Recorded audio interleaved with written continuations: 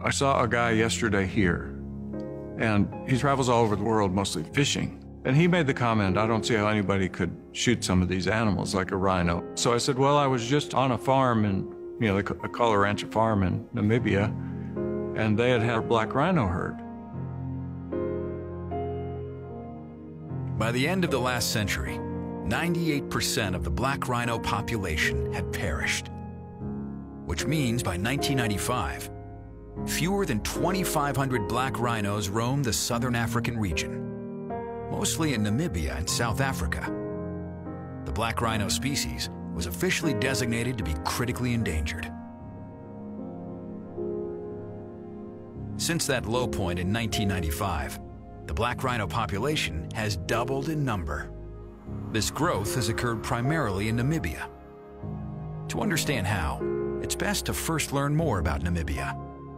It's an uninhabitable country. It's the second least populated country in the world. We can't grow crops, for example. Everything is imported. In the 70s, a lot of people were commercial farmers purely by cattle and sheep, because that was basically the only income for Namibians. So wildlife were in direct competition with these commercial farmers. But over the years, people have realized that wildlife has a much higher value, basically, because you don't need to look after them. They look after themselves. It's a self-sustainable type of farming, if you can call it like that. A natural life that lives on that land. And people started to realize the value in it, and especially because our government has written into our constitution that there should be a balance between wildlife and human beings, which is one of the most beautiful things that you can actually put in a constitution, to give a right to the life of wildlife as well as its people. Our Namibian government really realizes the importance of wildlife. And they've actually passed last year in our parliament where they said Namibia ban all hunting bans. Our Namibian government realized that there's a lot of pressure on hunting coming from the international scenes, and because this is one of our biggest assets, is our wildlife as well as hunting being part of it, they've taken a big stance in Parliament and in government decisions where they've actually changed the whole view or restructured hunting, if you can call it like that. So one of the steps that the government took was changing the word from trophy hunting to conservation hunting. But what it literally means is actually conservation. You are adding to conservation through it. Currently, Namibia hosts the world's largest free-roaming black rhino population in the world. And purely, again, because of strategies and people and our government realizing the worth of rhino. Let me first start by saying that all black rhino in Namibia belongs to the nation or the government. No person in its own can own black rhino.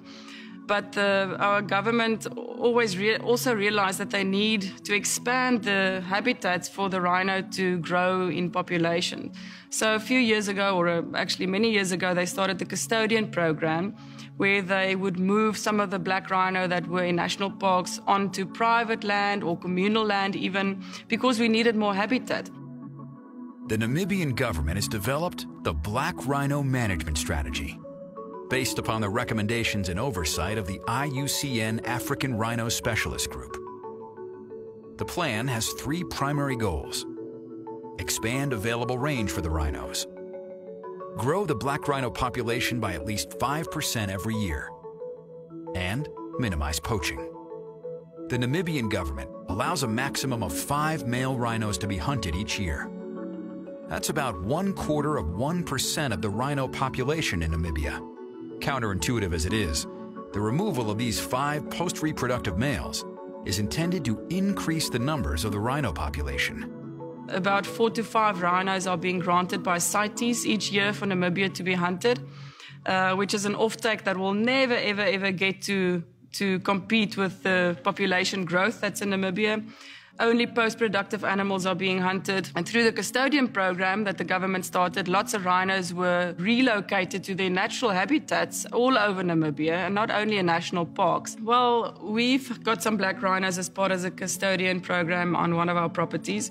And I've witnessed how one rhino, big bull, actually killed off a younger bull calf. And it was one of the worst things that I ever had to witness in my life. It literally slammed into him again and again and again and again, and it literally cried like a baby.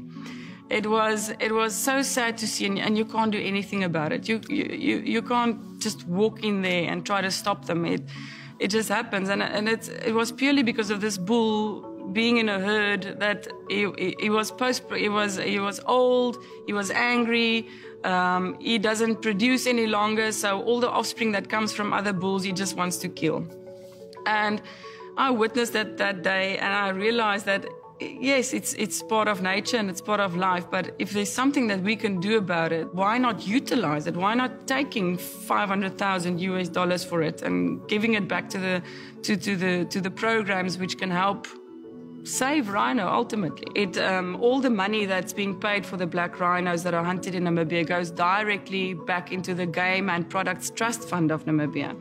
And that money is 100% utilized to translocate even more rhino, or to dehorn some rhino for protection, or to put up some water stations and water holes all over Namibia. We've lost on our property 7 rhinos so far at that stage of that one bull.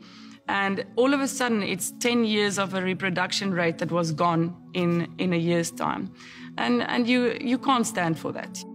Of the 7 rhinos killed by that one old bull, 2 were female, and allowing for 5 years of growth before they're able to reproduce, and factoring 18 months for gestation and another 18 months for weaning. That means after about 13 years, these 2 females would be responsible for 4 calves apiece, which means, conservatively estimating, that one original old non-reproductive bull deprived the world of not just the 7 rhino he killed, but an additional 8 rhino for a total of 15. Again, that's a conservative estimate. It doesn't take into account the offspring the males could have produced, and completely ignores the improved genetics the different younger, stronger males would bring to the black rhino population. That's one aspect of how hunting one old post-reproductive rhino can help an endangered species grow in numbers.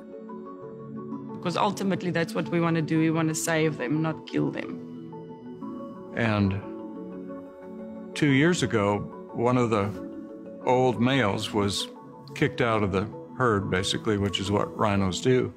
And the unfortunate thing, they're past breeding age, but they also are aggressive with other rhinos and kill them. Yes, it was a wealthy hunter who purchased and took that hunt, but $300,000 went straight to rhino protection in Namibia. As a result of Namibia's rhino management strategy, the black rhino has moved down the list to vulnerable and was recently declared near threatened.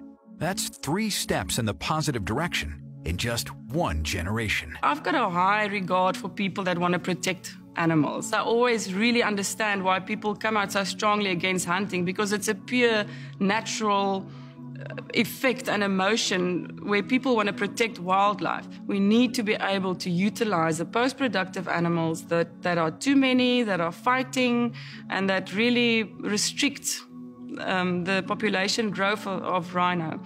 So we need to advocate that strongly and have people know that we are custodians, we are the protectors. We really want to see our wildlife thrive, and we want to do it on the right and the ethical way. There's nobody more wanting to protect wildlife than the Namibians. And I really want people to understand, to sit down and listen and see how hunting contributes to not only saving the wildlife, but also saving our human population and our communal upliftment and social upliftment in our country.